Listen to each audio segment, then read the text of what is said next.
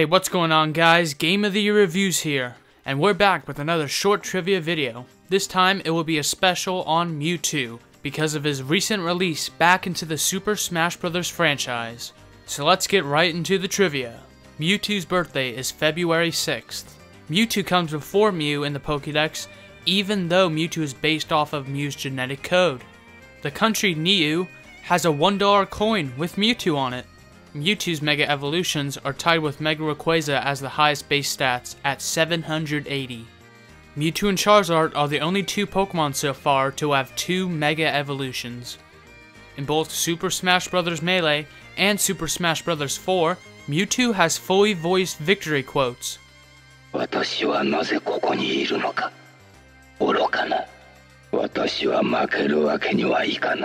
But these are removed in international versions.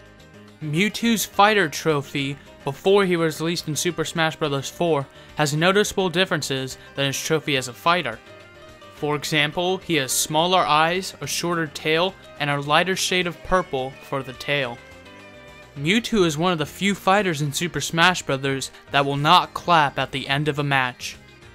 Mewtwo's introduction tagline is most likely a reference to the first Pokemon movie.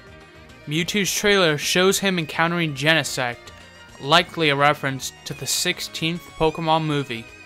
In the boxing ring stage in Super Smash Bros., the description reads, "A legend reawakened." This is likely a reference to the Genesect Pokemon movie. Mewtwo's pose in its official artwork closely resembles its pose in its Melee artwork. Thank you for watching another trivia video, guys.